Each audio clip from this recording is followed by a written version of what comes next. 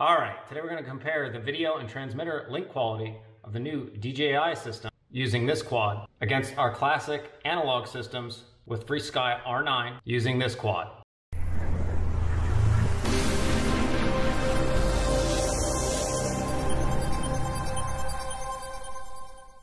So one of the things I noticed when watching other reviews of the DJI HD system was that the anti-aliasing, or the aliasing that you would see, so video breakup and just how it worked within tight metal environments or in other areas with video breakup wasn't the same. Of course you had the pixelation, but you had no static. And even the pixelation wasn't really that bad in many of the environments, and it really caught my eye. Whereas you've had quite a bit of static with the analog systems, you wouldn't have proportionately the same amount of digital breakup with the HD system.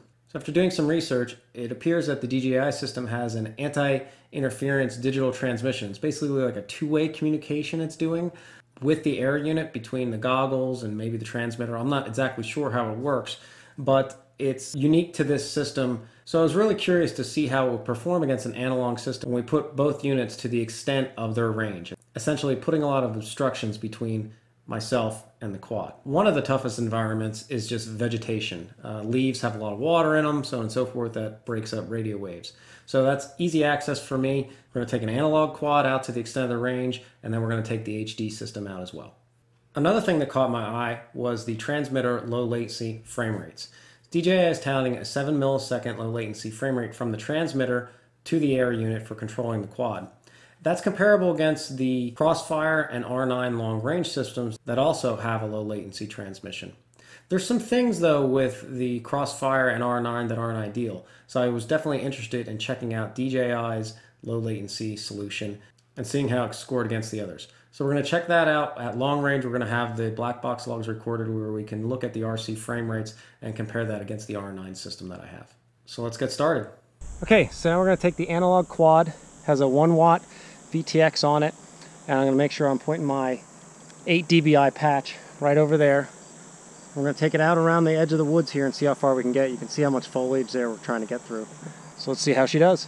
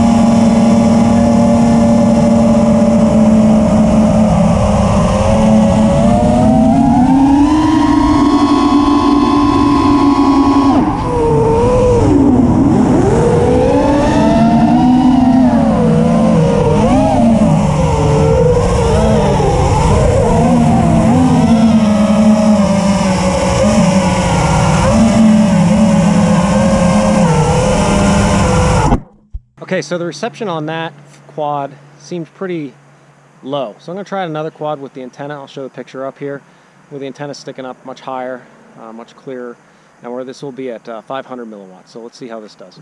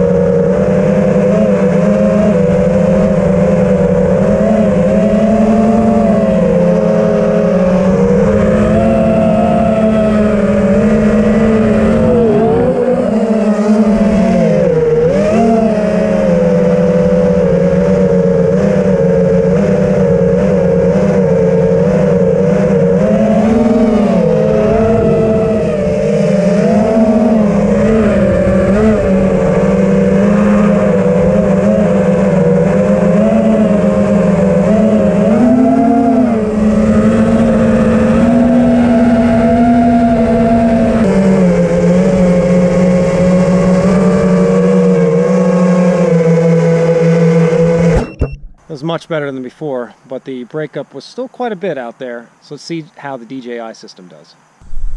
Okay, so for this test, we're gonna have the DJI quad, DJI system, DJI goggles, and DJI transmitter. So let's fly it on out there, see what we get.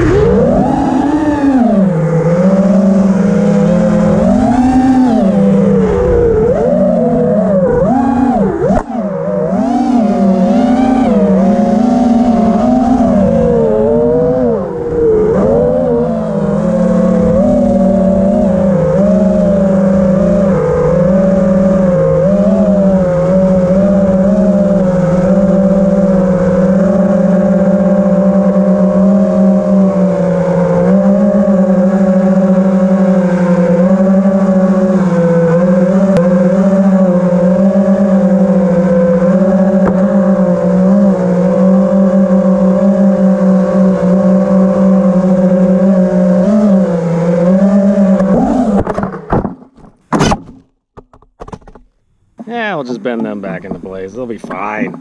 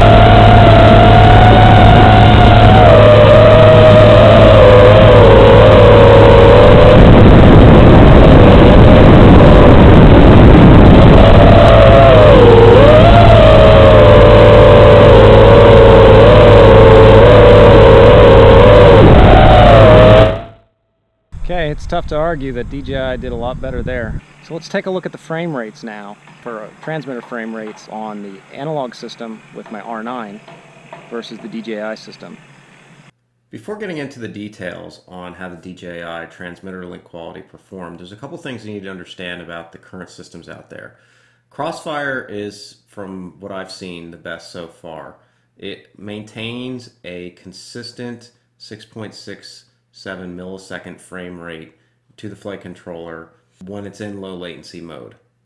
That jumps up to about 20 to 25 milliseconds when it's in kind of long range mode. The only issue with Crossfire is that jump up between the 6.67 and the 20 to 25 milliseconds is that long range isn't that long. It's usually within a racing track, so that's not that far, and there's no real obstructions in between. Now, from what I understand, Crossfire is coming up with a rate locking edition of its firmware, so we'll have to see how that performs.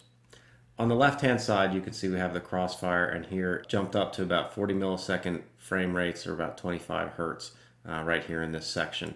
The rest of it over here, this is 6 millisecond frames over here. So it jumps up, the flight controller recognizes this and switches up the smoothing interval for the RC, steps in the signal to 20 milliseconds, and then after a little bit here it jumps back down.